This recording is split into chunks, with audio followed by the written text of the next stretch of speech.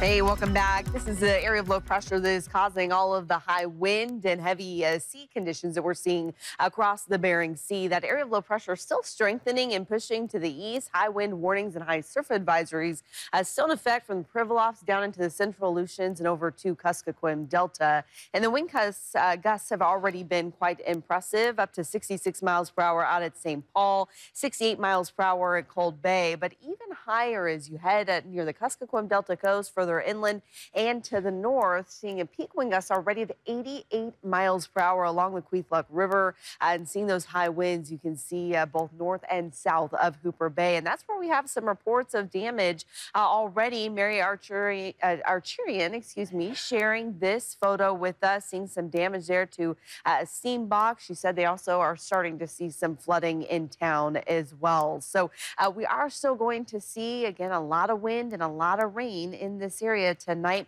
into tomorrow for the Aleutians and Pribilof Islands. That's where we're seeing the highest winds, gusting to 80 miles per hour. So be prepared for that again through the day tomorrow, especially for the eastern Aleutians. Now, the Kuskokwim Delta is still seeing those wind gusts up near 55 miles per hour, and water levels are going to be about 2 to 4 feet above a normal high tide line because of those high winds. So be prepared for the potential for coastal erosion and some localized flooding.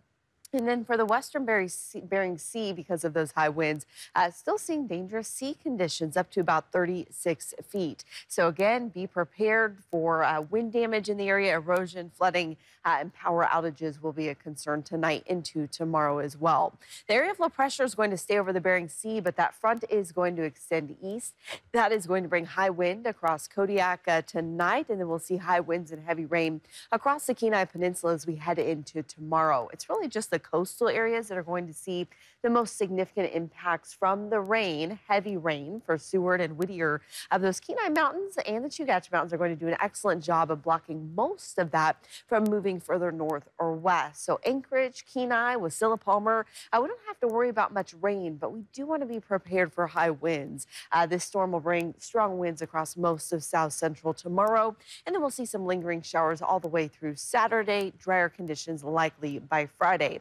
Now, at the same time, we do have active aurora conditions. Those are already increasing tonight. We are under a geomagnetic storm watch level 3.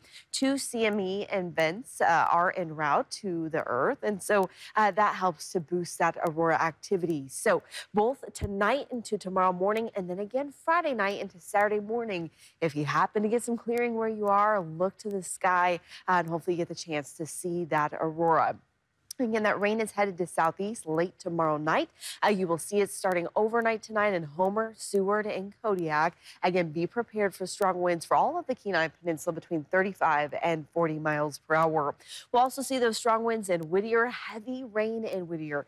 We're talking over 6 inches of rain in Whittier, about 3 inches in Seward from this storm. Further north, we're going to see strong winds across the valley, mostly cloudy, isolated showers for you. And here in Anchorage, we're going to see those wind gusts between 20 and 40 miles per hour in town, but up to 60 miles per hour for the Anchorage hillside. So be prepared for strong winds in Anchorage tomorrow. Chance for a few showers Saturday, otherwise pretty quiet heading into next week. And Rebecca, temperatures, they will eventually drop into those mid-40s, so cooler air is on the way. Thank you so much.